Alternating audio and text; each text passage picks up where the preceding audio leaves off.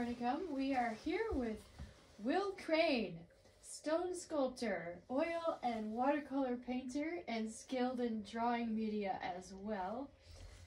It was so tricky to shrink wrap your extensive and impressive curriculum vitae, which you can see online. We'll provide details with that later. You've been an artist since you were old enough to use crayons. Your work has been shown in juried shows and solo shows from Burbank, California to St. Augustine, Florida to Phoenix, Arizona, where you were artist in residence, to Beverly Hills, California, to Moscow, USSR, not Moscow, Montana. Your work has won awards and accolades a lot. You served as president of Billings Arts Association 2006 to 2009. It was a long time. You opened and operated your own art gallery in Jackson, Wyoming. Since 1998, you've been a ghost sculptor on the larger-than-life-size triple dolphin configuration bronze fountain at the Long Beach Aquarium, California, and other sculptures around the USA. There's so much more, but let's get to questions, because that's what is the role of art in your life? Well, that's a leading question. It's everything. It's the be all end all.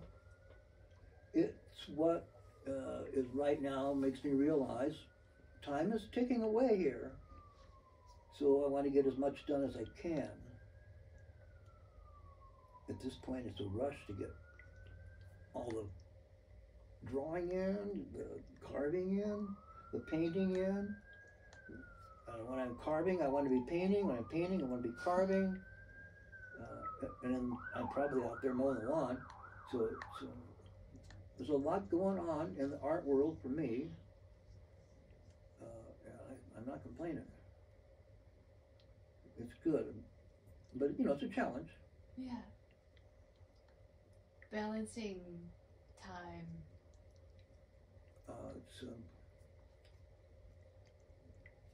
I have these ideas, you want to get done, like this little thing, the coder thing here. Yeah. I don't know what that is. A doodle, a didactic doodle. No, that term has been used before. So. Paul Klee, you remember Paul Klee? Oh yes. Oh yes. He did his didactic doodles. Oh. And so I'm gonna copy him and digitize them. Digitized didactic doodles. That sounds like something you would come up with. Will is quite the wordsmith and player with words and ideas. Amazing brain in this fellow. Yeah, wordsmithing's fun. Mm-hmm. We got quite the language. So I'm fascinated with this idea of legacy or leaving a watermark on culture or the world somehow. How do you see your work doing that? I feel extremely fortunate. It's going to be a long time before these stone carvings are melted. I mean, although I know that there's a black hole heading towards us in outer space. It's not to inner space yet, it's still outer space. But I know my stone carvings are going to be around for a good long while. They're really hard to break. So that's a one-up as far as having a name in the art world and from history. But there's so many artists. I don't know where that name would appear on a list. God, it could be at the bottom. But the legacy,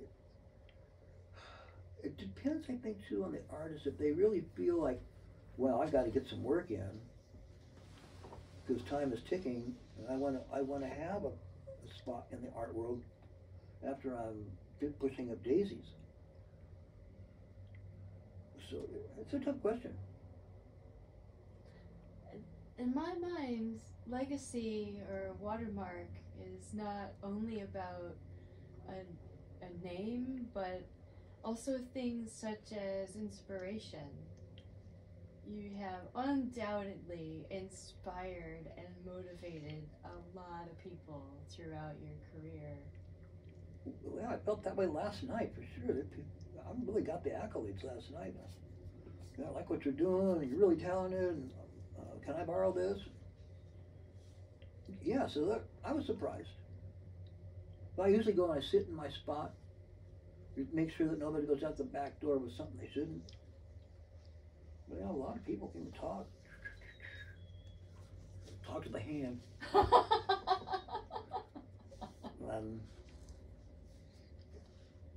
It was really good to get that perspective. I really haven't had that perspective. Really? Yeah. Even after I mean, they were lined up done. last night.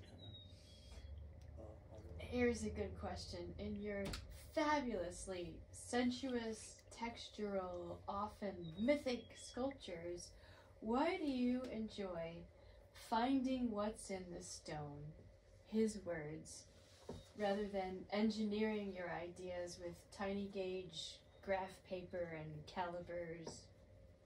In other words, what does creativity look like for you?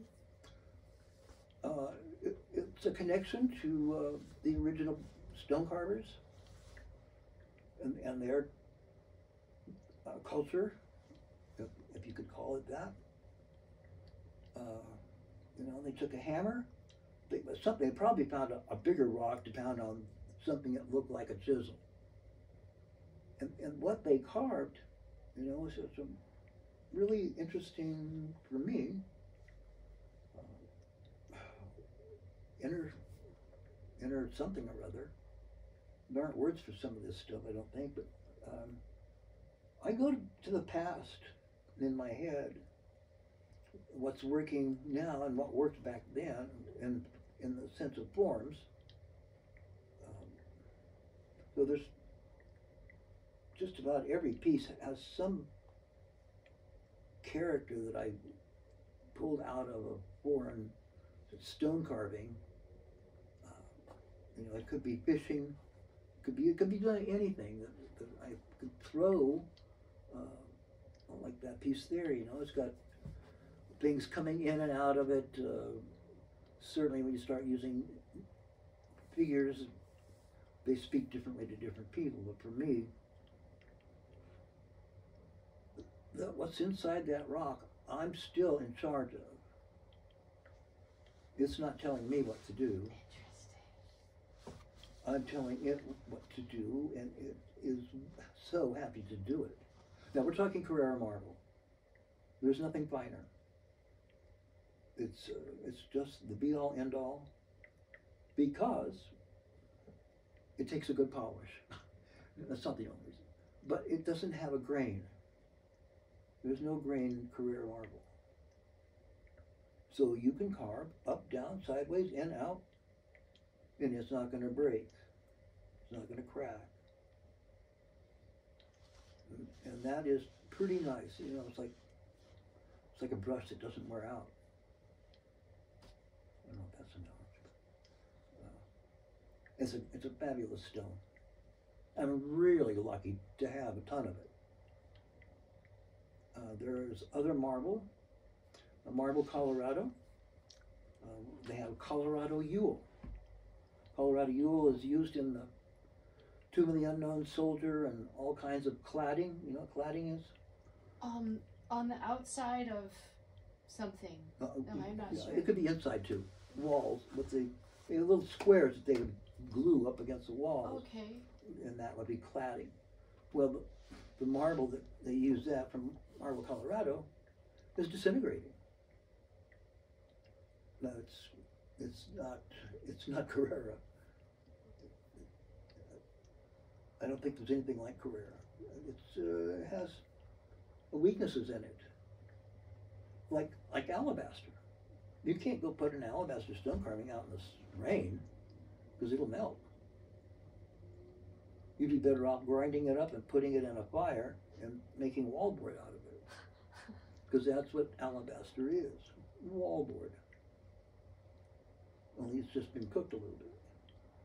Well, ground up and then cooked. And all this relates to Carrera because I'm just fortunate to have it. It's just been amazing. And that's probably a reason why there's not so many carvers out there. Why you don't find stone carvers left and right. Right. That's I mean, it's a well-sanctioned art thing, you know, since history, but people aren't doing it because the commodity to carve in is limited. And if you get something that's not Carrera, see, I can use just a hammer and chisel, no power tools. You probably want to know why, no power tools. Mm-hmm. Can you imagine the dust that would have created if you were using power tools? You have to wear a hazmat suit. And I'm not kidding, that's what they do if they have to do power tools. They grind it. Well, this stone is so nice, I don't want to grind on it.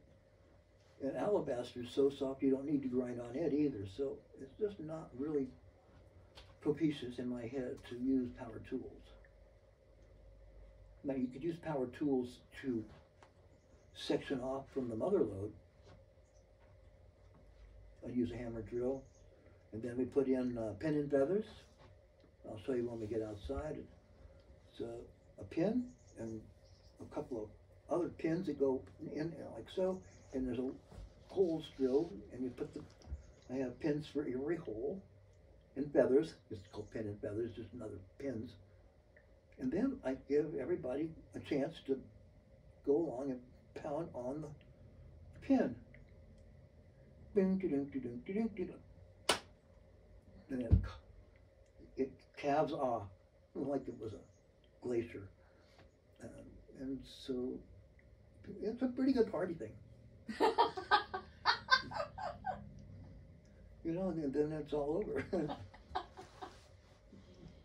The last several parties I had where I had a stone that needed to be cut off the mother lode. I set it up so the people at the party could come in and do that. No, I didn't have to. And that sounds like a total blast for other people. Oh, yes, it was. Oh, my God. No, cheers! Yeah. So, Carrera Marble, thank you. Fantastic. You covered a bunch of questions I had. Oh, really? Yeah, about tools and materials and... Well, I'm sure you'll have more. Oh, yeah. What's the appeal of stone sculpting specifically for you among all the media that you're skilled at?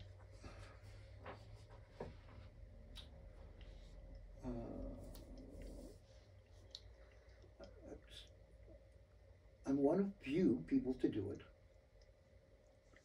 So there's a certain thing about that.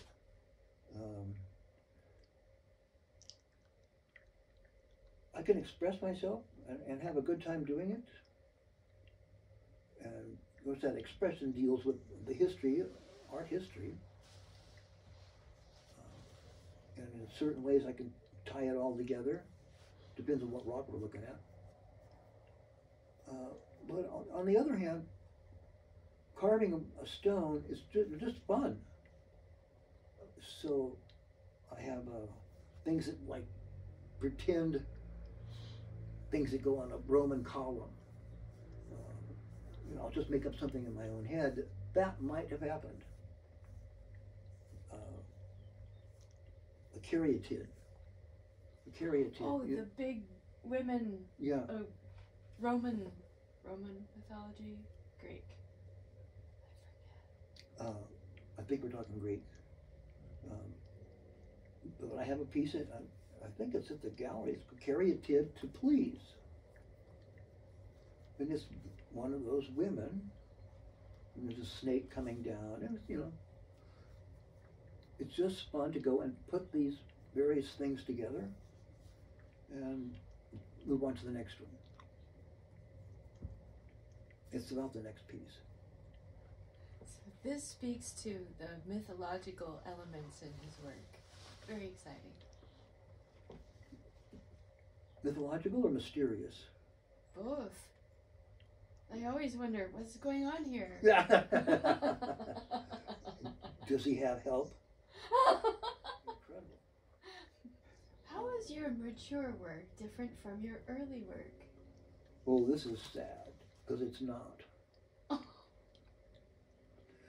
Go back to 2006, when I was drawing at the Yam, when Joe, I don't know his last name, was running the figure drawing on Thursday nights. Mm-hmm. The Black Hand group. Yeah, the Black Hand group that he started, probably 23 years ago, I think he said. And so in 2006, which wasn't 23 years ago, my work there doesn't look much different than the work I did yesterday. I don't think there's much difference. And I look at it and I think, you don't show any maturity at all. But I'm really happy with what I'm producing. So I continue. And there's plenty of portfolios for you to look at. I mean, I have a couple over there, and there's 3 at the gallery. You can see all of those nudes. They're all produced over like a 5-year period. Every Sunday, El Camino College, we have the art department. We meaning a whole group of people, probably 45 or 50 people. And the reason I have so many of those is because we did this every Sunday from 10 in the morning till 5 at night. I think its cost was like $5 or $6. It was very cheap. The models got paid union scale. Took breaks when they needed it, so it was really nice. So 10 to 5, we had a slow, medium, and fast pose. So in 1 minute, you know, you couldn't, after you're doing fast sketches, you could move over to a medium pose and a long pose. Somebody was sitting all day. God, it's turned out, the work, turned it out. There's so many colors. But pounding it out,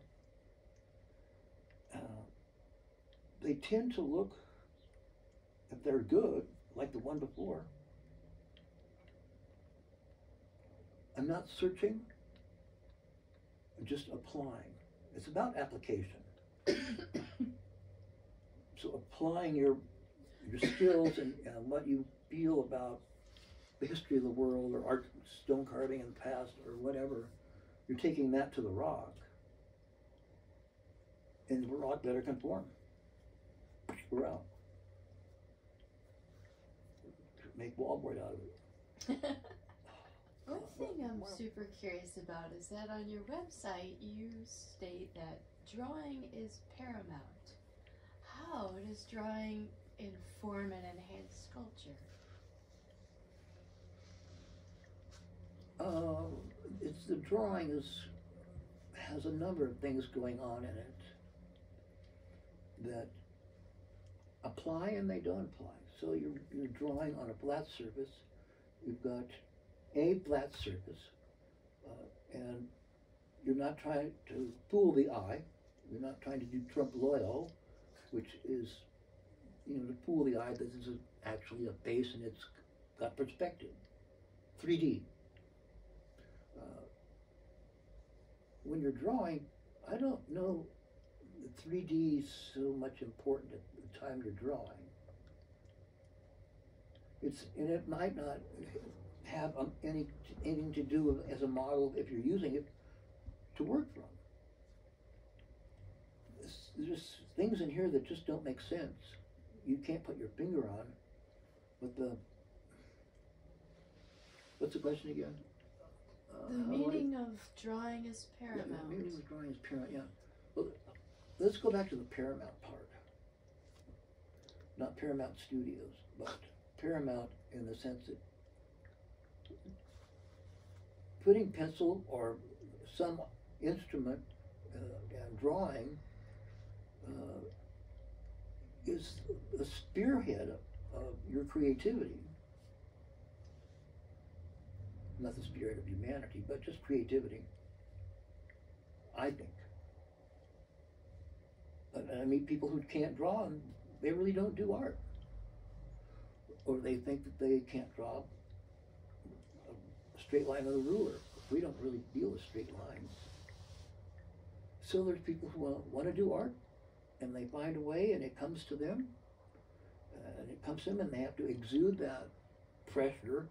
It is a pressure to push out this baby that you've got going on in your head. And I don't know what kind of baby these things are going to turn out to be, but I suppose it'd be easier to say I am seduced by the curve. Seduction of the curve.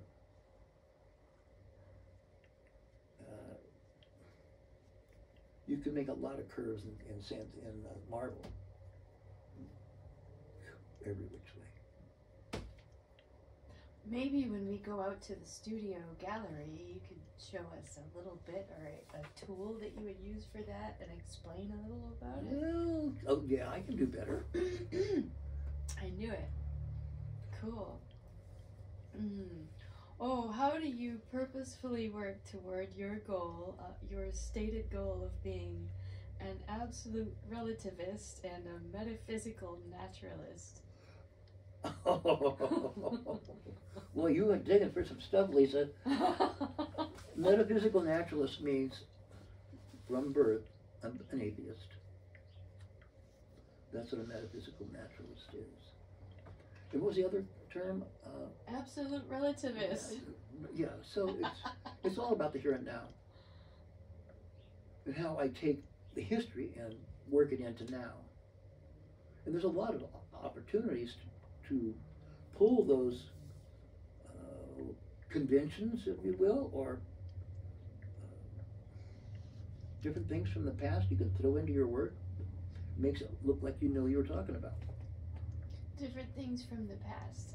You mentioned art history, or do you mean your past? Things you have created in the past? No, it's about art history. Okay. So if you're interested in being an artist, there's two things you should do. One, don't join college. Don't go to college to be an artist.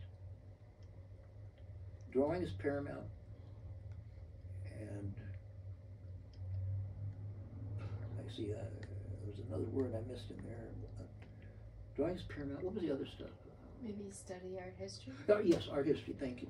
Yeah. Study art history, and you can do that at our library. Read about Michelangelo and read about Van Gogh. Read about Van Gogh and read about Van Gogh. And just look at Van Gogh. And the rest of the history is there too. Those are the things that really, I think, a person, if they're going to be an artist, should look at first. Drawing and art history. Oh, absolutely. So let's move now to Will's studio and gallery, where we will see a fascinating thing. He's going to tell us about the process of hammer drilling one of his pieces in half. Yeah, that'll be fun.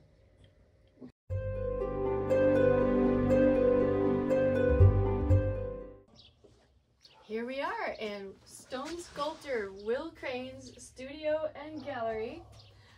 He's going to describe a little bit about the process of hammer drilling one of his own fabulous pieces into more than one piece. What it was like. So all I did was create more raw material for myself, but it's not raw material. It's got my footprints all over it. So where am I going to go with it? How am I going to make it different and still maintain some continuity, but the other half, I don't know how it's happening. I'm chiseling away, and it's a surprise. I'm clueless, and I carve stone. And where this piece is going, it's organic shapes. Some are deeper than others. Some have a base now, which they didn't before. Another thing was that all of that stone that I cut in half was polished. There wasn't hardly any rough stone at all, except the very bottom. And so it was missing texture. So now I got a lot of texture to play with. I'm not so sure that I really want it to be anything. It might look like a pile of white, what's the word? Opal. You know the word opal? Yes. It might look like that, but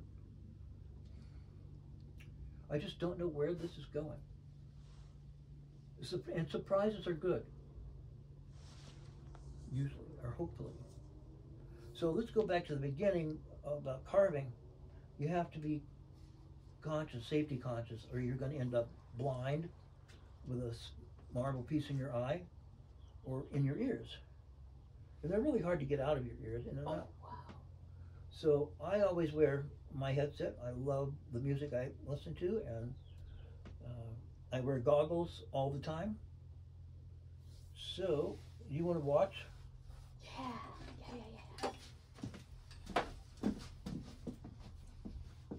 I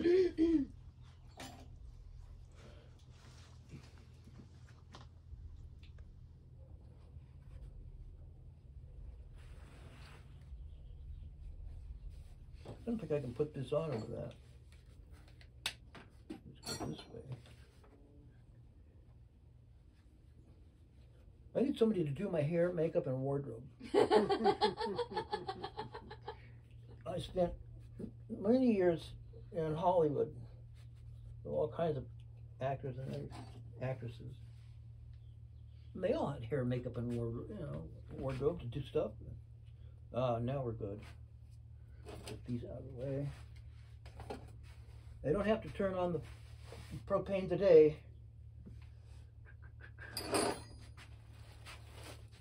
We have all kinds of different hammers. Right now, I'm really at this really small hammer stage.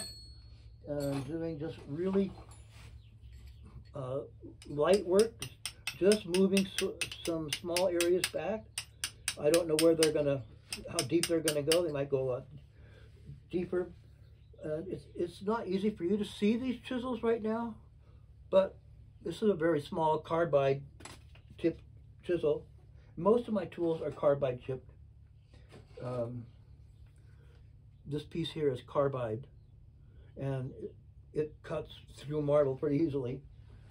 I do use just straight steel as well, but the carbide, I don't know how people carve without it.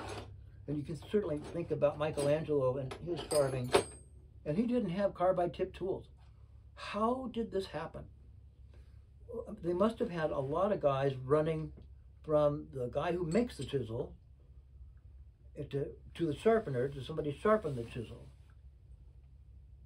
I mean, somehow it had to happen. I mean, he spent 5 years carving the David. He had to use more than one chisel. So, and you start off with a pointing chisel most of the time when you're beginning the work. And so I'm way past that stage. I don't even know where my pointers are. But after the pointing goes, we get to ones like that are carbide tip. So you point the rock and you move off some of the big stuff. You come back with bigger hammer, and you can move some rock. And you carve on this particular part until you think, well, you know, I like how deep that is. I want it a little deeper. I want to leave some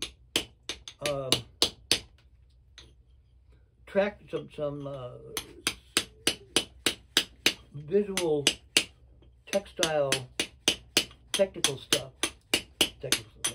Texture stuff. It's about the texture. And with this Carrara marble, you can have such different textures, and then you can have it smooth as glass, and you can shave in it. And you shouldn't be holding your chisel like I was doing. You hold your chisel with your thumb above so that when you strike it and you miss it, you don't hit your thumb.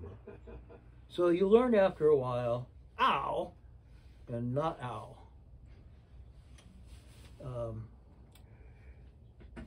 On this particular piece, I was really getting fine. I started out with that. And I was using really small rounds like this. And the different size of the chisel and the different weight of the chisel and the tells you where you want to be, more or less.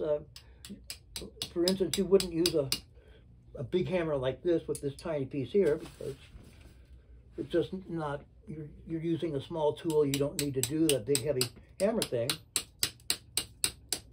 I mean, you can still hit it, but you're working the chisel, and it, you know, you can turn it however you want it, and the chisel gives you a lot of direction what you're going to be doing, and depending on what you want to do. If you want to cut away a lot of stuff, you wouldn't be using this. You're going to be using your pointer and move some stone. I don't know how far I want to go with this. I kind of like an almost face because already I don't know where this is going. So if I put a real face on there and it's got two eyes, nose in between, mouth below, Alice in Wonderland, it's going to set up the stone so that there's a self-referencing. So my work is full of self-referencing, and it's easy to do. One shape references another shape, and those shapes might be, you know, something from ancient history or from my history. So self-referencing is really an important factor in my artwork. No, I get what you're saying about that self-referencing. I could hear you. It's like themes in literature makes it more everything. Yeah. Mm-hmm. Well, thank you so much for your time. Oh, Will. wow. Thank you, It's Lisa. a pleasure. Wow. Yeah, we did it. We did it. Very cool.